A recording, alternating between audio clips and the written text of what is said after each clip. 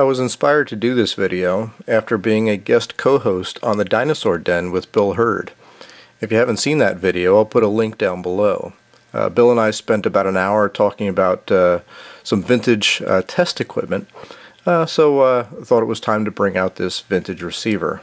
This is a Drake Model 2B communications receiver, primarily a 80, 40, 20, 15, and 10 meter ham band receiver, but has additional crystal sockets that allow you to tune it in on other bands. I picked this up at a Hamfest over the summer. I've yet to power it up because we really need to take a very careful look at the radio inside and out to be sure there aren't any obvious problems before powering it up. And then we're also going to want to bring it up very slowly on a variac to potentially reform any electrolytic capacitors that might have kind of gotten soft on us here. But before we do that, I thought it'd be fun to just take a quick look at the controls on this receiver, and then we'll take a look inside and see what this thing looks like. The receiver has a pre-selector. A pre-selector is a bandpass filter that's right at the front end of the receiver to ensure that we reject any signals that are outside of the band of interest that we want to tune in. And this helps prevent receiver overload from, say, maybe a strong signal on 15 meters, affecting our sensitivity on 10 meters, for example. So it really allows you to kind of pre-tune a particular band before we go in and tune a particular frequency to listen to a signal. Okay, down here is the band selector to allow us to select which band we want to tune in and listen to.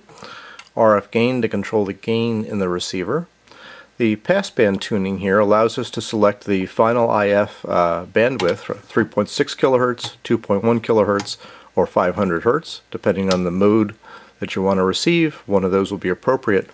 And then the vernier control here allows us to essentially shift that final IF, essentially up or down in frequency, to really help eliminate close-in adjacent signals. So a really nice feature that was kind of uncommon in receivers of this vintage. AF gain is obviously our volume control and our main tuning knob here.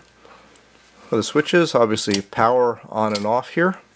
This is the optional crystal calibrator that will allow you to basically generate a signal every 100 kilohertz so that we could kind of line up the dial pointer with a gradical line. And once you get kind of zero beated on one of those 100 kilohertz spurs, you literally just slide the dial back and forth to line it back up again.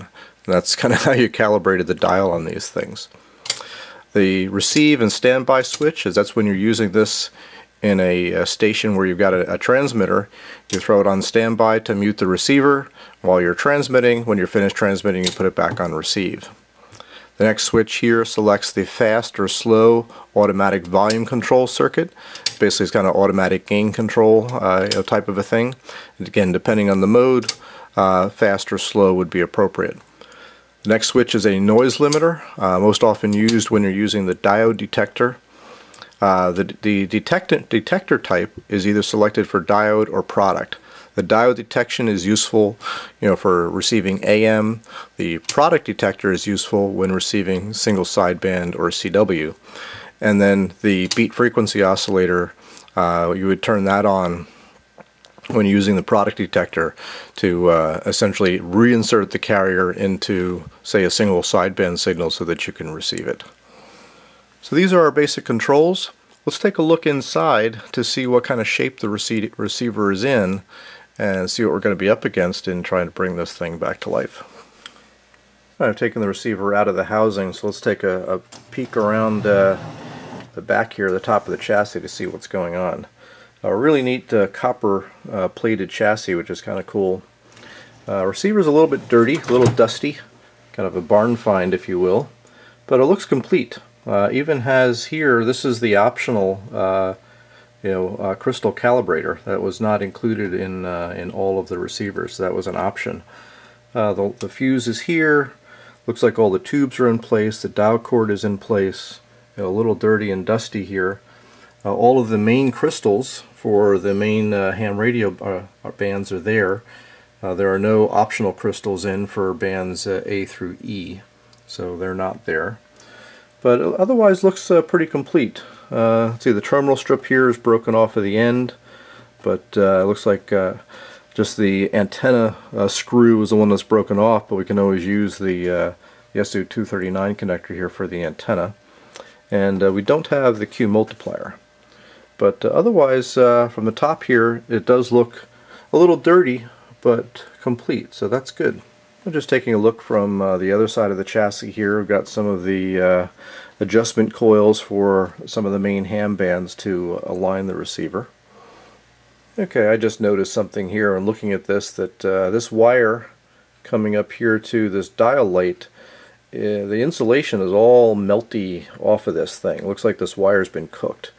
And what I suspect happened is that maybe this the bulb here or something shorted against the case and maybe just drew a lot of extra current, but this whole wire, the insulation on it, is all kind of melted and in bad shape. So that's definitely going to have to be replaced before we try to power this thing up. Okay, turning the unit up on its side here so we can take a look underneath. It looks to me that the radio is original. I don't see any real modifications or any changes. It also looks like the original electrolytic capacitors are still in place here. They've not been replaced. So we do have to be very careful in powering this thing up to be sure we don't explode any of those. We'll try bringing it up on a variac when the time is right. But in looking at this here, I can see the evidence of that same problem that we saw up top. That we look at this wire here, we can see the insulation is kind of melted off it. You can see some of the bare wire hanging out right here. And that wire is coming from, and then if we trace that back, it's also melted up here. And this is coming from the filament transformer. So, so this is essentially going to the filaments of each of the tubes. So we've got one here, it's going down to here, and then from there we keep following it and I can kind of keep seeing that same melted wire all the way through. So we're going to have to follow that wire everywhere it went and replace that. Get rid of all the melted wire to be sure that nothing is shorted against anything before we even attempt to power this thing up. But anyway, other than that, the radio looks like it's in pretty good shape, complete, and not kind of hacked up. So I'm kind of hopeful that we can eventually bring this thing back to life. So I think I'll get busy at least replacing that wire to kind of get started with and do a little more thorough inspection, and then maybe we'll try to bring this thing up on the variac. But maybe that'll be a topic for a follow-on video for this. But so just a little bit of a teaser to take a look at this 50-year-old receiver and kind of how they made them back then.